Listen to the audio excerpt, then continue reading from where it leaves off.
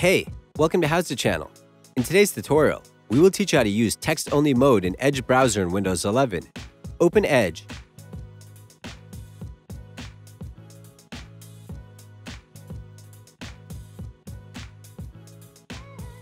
Go to the right top corner and click on the three dots.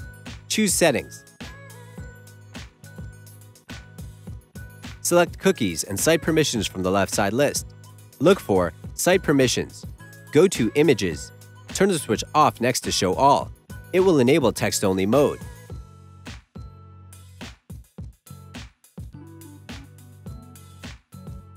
You can also create an exception list.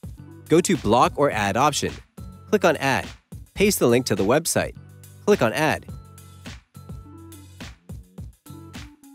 If you want to disable text-only mode, turn the switch on for Show All Images option.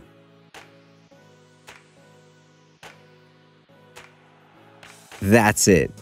Thanks for watching the video. Please like it and let us know if you used any of our tips and tricks. Subscribe to our channel. We upload new tutorials every day. See ya!